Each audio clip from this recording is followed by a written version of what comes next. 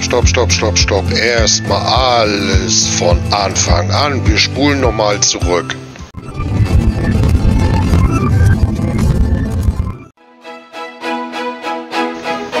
Wie es dazu kam und was alles geschehen ist, seht ihr nach dem Intro.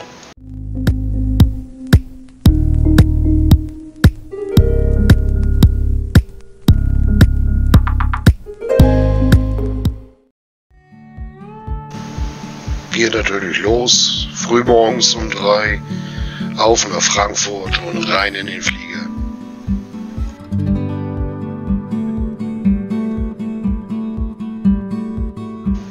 Und was ich da eben halt noch nicht wusste und bedacht habe, Hochformat und Querformat, verdammt. Und dann macht man auch noch mehr Fotos als Videos. Und das soll ein Video werden hier. Naja.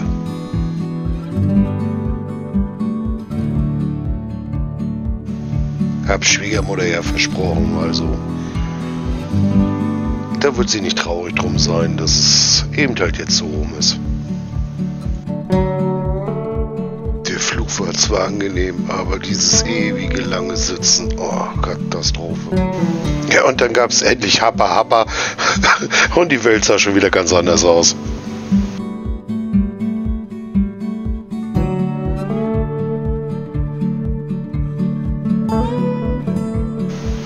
Und siehe da, nach 11 Stunden haben wir es dann endlich geschafft und sind angekommen. Wahnsinn.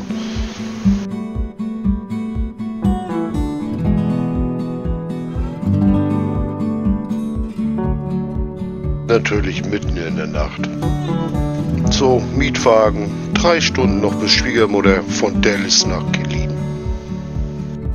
Im wahrsten Sinne des Wortes mitten in der Nacht angekommen. Aber glücklich war es. Ich glaube 3 Uhr oder war es gewesen.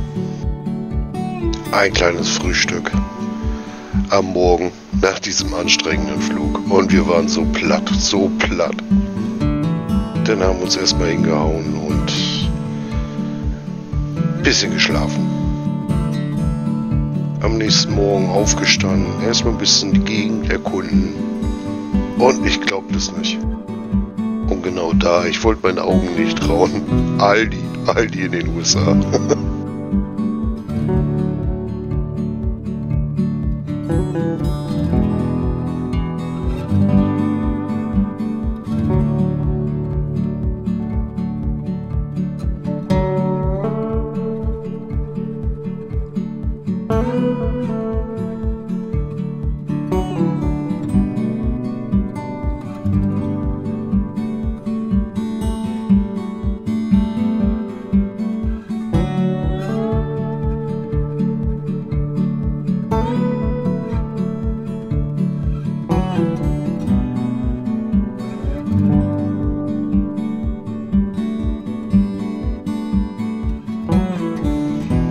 Folgenden Tag haben wir eine Safari-Tour mit dem Fahrzeug gemacht, also total putzig. Und das war ein Kalb hier.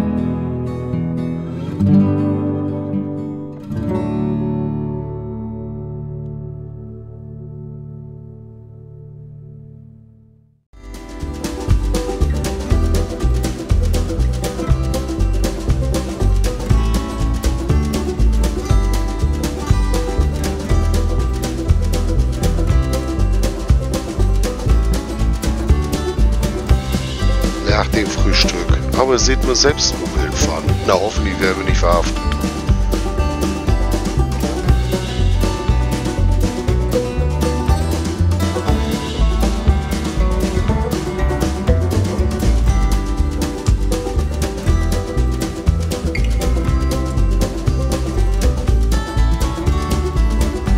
Und wie kann es auch anders sein? Beide müssten natürlich gleich auch den Rollbiber ausprobieren.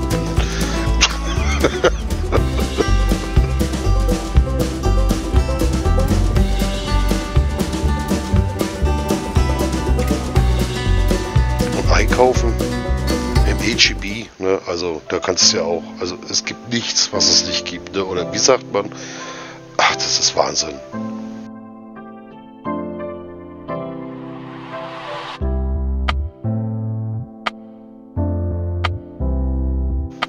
Und schon wieder stehen wir in Dallas am Flughafen, weil aus Deutschland nochmal Besuch zu uns kommt. Mein Kumpel Werner, natürlich mit dicker Jacke, weil drüben ist es ja kalt, hier sind es ja nur 30 Grad. Und was macht er? Erstmal gleich alles ausziehen.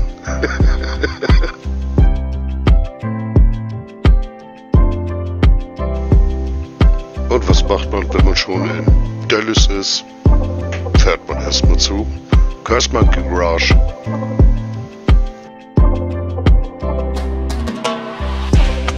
Und ein richtiges Glück hatten wir auch. Den Richard haben wir dann auch noch getroffen bei Monkey. Also das war echt der Oberknaller. Also es hört auch nicht auf. Danach noch schön essen, Bar and Grills, ne,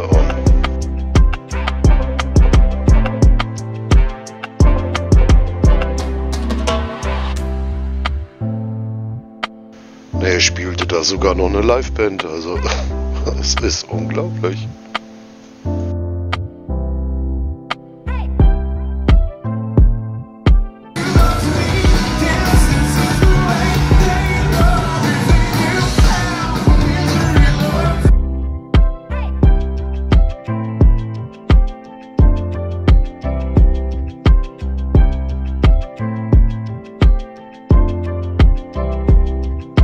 Also das Essen war echt super.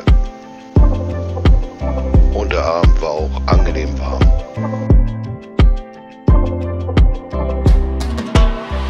Dann suchten wir uns noch ein Motel, weil am nächsten Morgen, aber seht selbst, wo wir waren.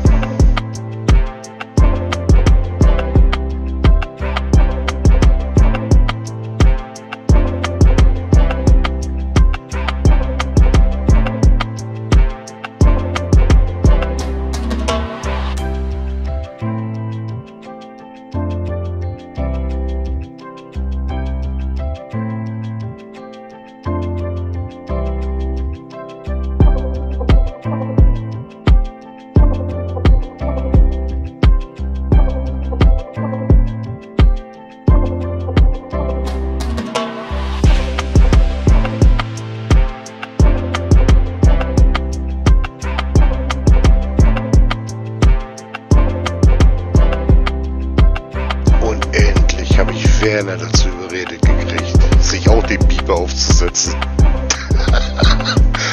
Aber als Cowboy sieht er doch nicht schlecht aus, oder?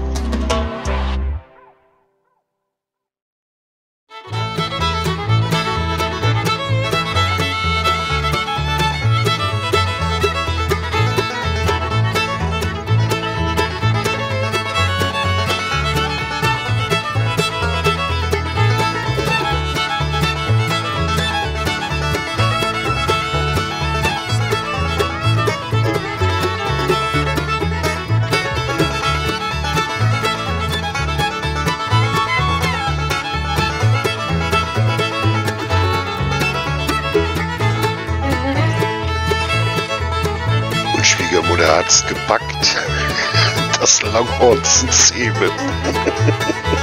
Und Frauchen natürlich gleich hinterher.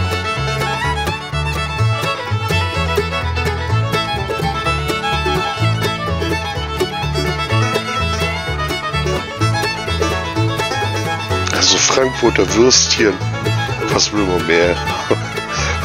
Und ein Schneemann in Texas.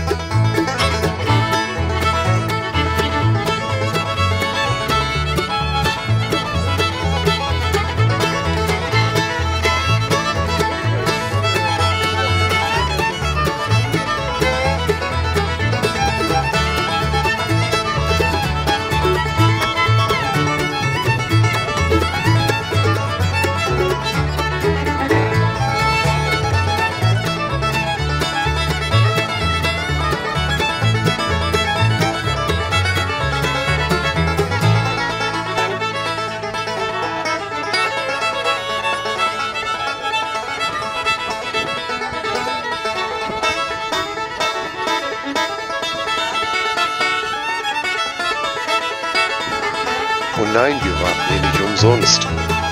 Weil ein Viehtrieb mit den Longhorns.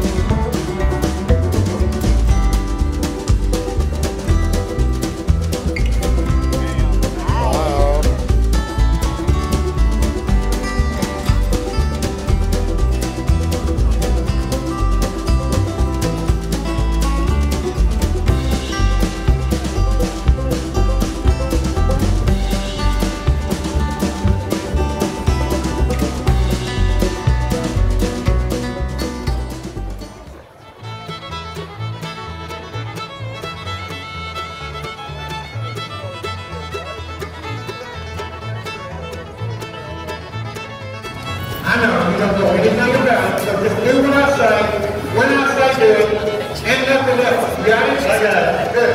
Everybody please raise your right hand. Separate your trigger finger, and you place that in your ear. Raise your left hand, separate your fourth finger, and you place that in the other ear.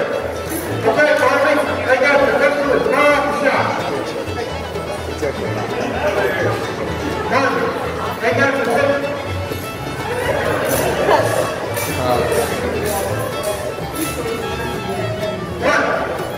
They got your pistol and fire off the shot. Why would you say so? Everybody put your ears on the hole. Fire the hole! You can get the motor done again. One more, work the other day.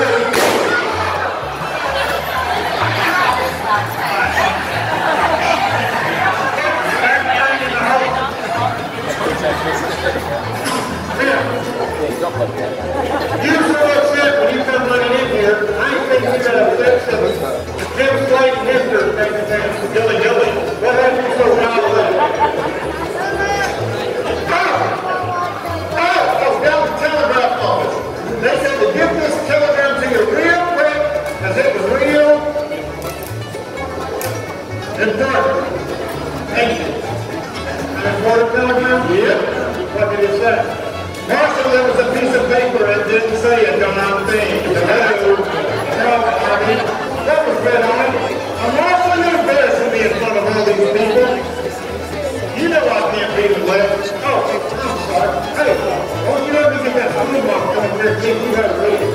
You ever do that to me? I would. She's pretty good at it. Yeah, she is. Yeah. But now, Marshall, if she would have teach me how to read written, how about I learned that the written I was reading was just right? Because the reading I read was real wrong. That's right here. Okay, wrote my name, don't you see? What? I know that's what I said when I first read the script. It didn't make a darn bit of sense. Now, if you would teach me how to read written, never mind. The answer, mine.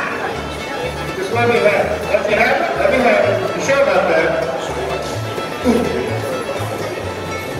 You know, it's time when I clear everything that the nose passed down flames.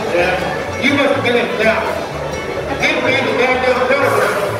Is anybody here from Dallas? Then we'll talk slower. Give me the telegram. Oh, the telegram. I got it around here somewhere. Looky here. I got the telegram. I got the telegram. Got the telegram right here, folks. Tell the old man. Times like this, I wish your mama would have had all of those. You know what? That's what mama keeps telling me. You know, this isn't good. This isn't good at all. What's going on, Marshall? It looks like someone just stopped up your grave. Last year was rolling still up and stopped up, right? I sure knew that was a real mean everywhere. We shot two and the rest of the others. Jonathan? Yep. Yes, I know. It says here the remaining voting for still counts of Waco Denver and shouted empty in the process.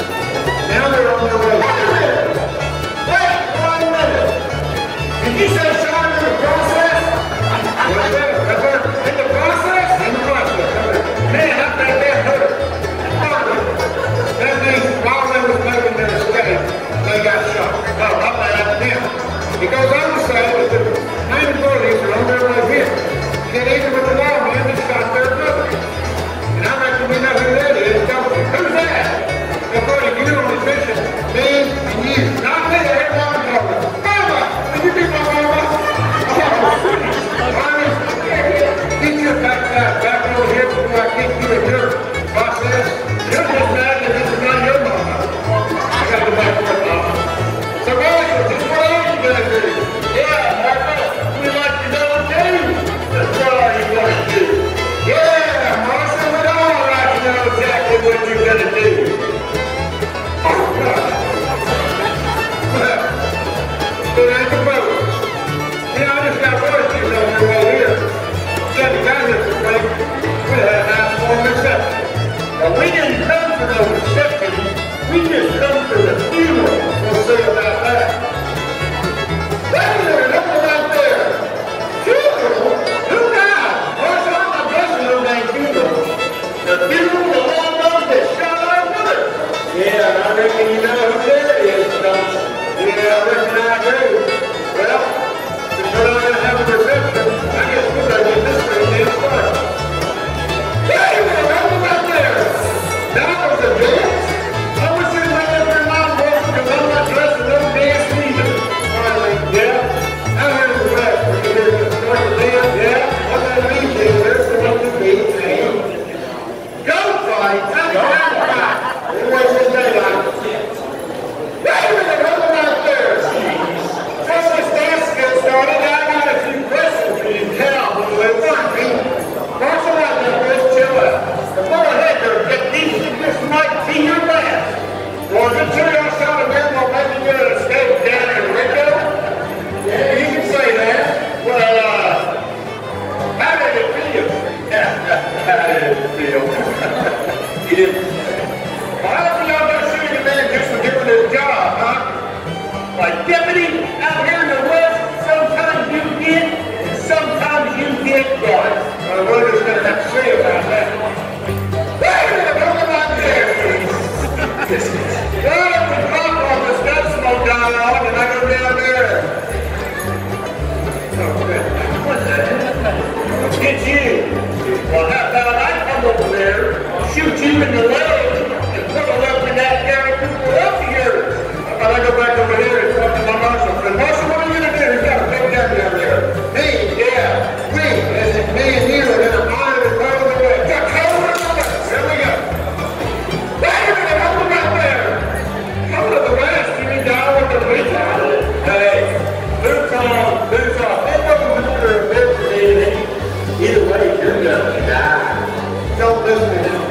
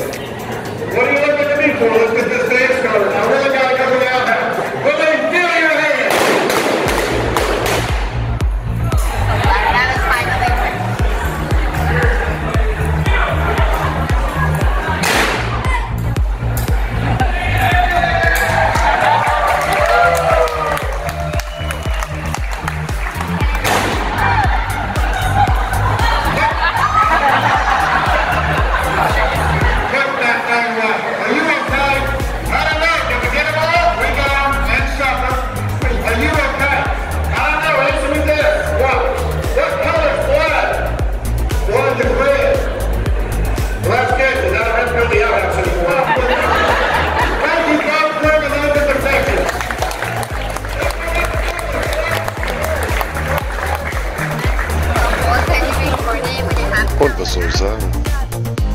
Schwiegermutter hat sich sogar noch ein Küsschen abgeholt.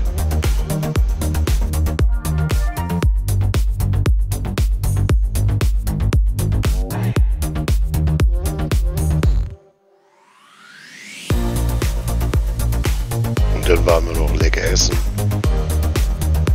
Also der ganze Tag war einfach nur herrlich.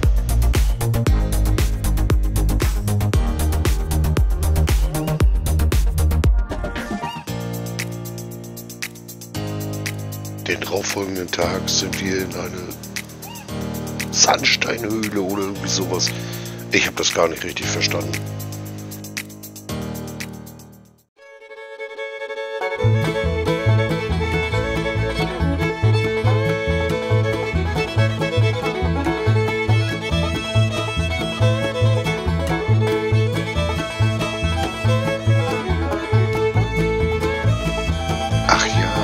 Tropfsteinhöhle. So was Lustiges haben die da nämlich auch in Texas.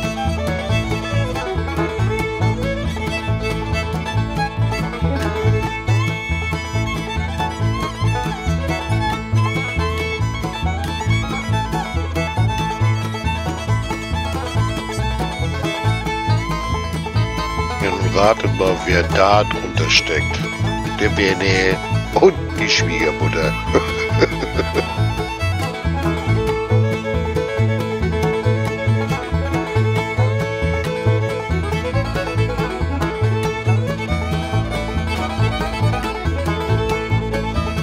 Das darf ja nun überhaupt nicht fehlen. Ne? Harley Davidson.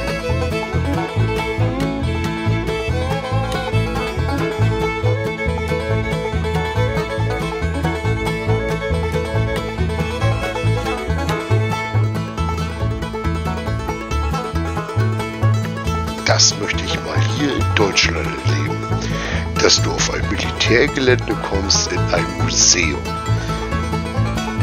Unglaublich. Also, das Sicherheitsbereich. Na, hier kommst du gar nicht in die Kaserne rein. Da, kein Problem. Und wie man sieht, schöne alte Russentechnik haben sie da stehen.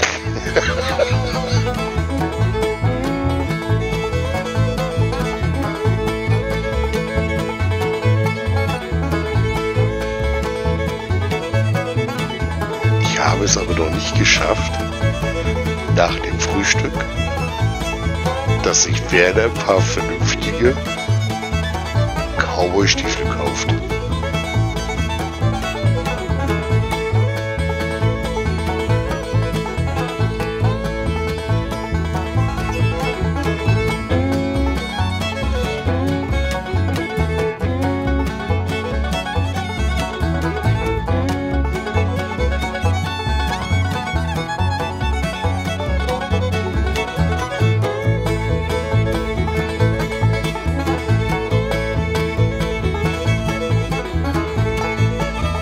Läuft die Gallone schneller als der Dollar. Und man sieht ja den Preis, aber es ist unglaublich. Das hier mal in Deutschland wäre ja der Knaller.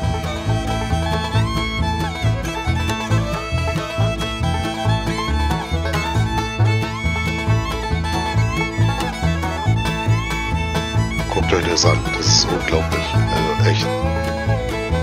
Das möchte ich auch mal in Deutschland erleben.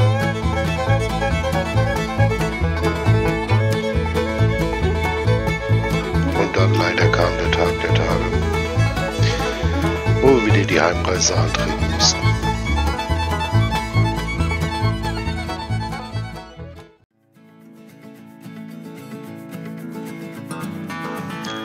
Viele schöne Erinnerungen, bleibende Eindrücke. Und das war bestimmt nicht das letzte Mal, dass wir da waren.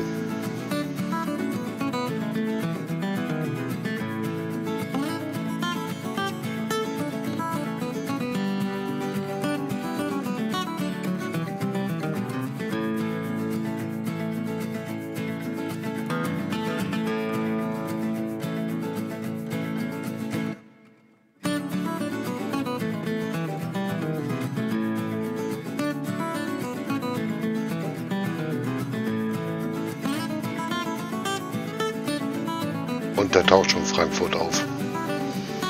Jetzt setzen wir wieder mit dem Flieger auf. Holen unsere Koffer rein in den Zug und ab nach Hause. Und die Eindrücke erstmal verarbeiten lassen. Und wie versprochen habe ich dieses Video nochmal für Schwiegermutter überarbeitet. Danke nochmal an Schwiegermutter. Danke an Werner. Und einen ganz besonderen Dank an meine Frau. Und wenn euch das Video gefallen hat, abonniert den Kanal und lasst einen Daumen da.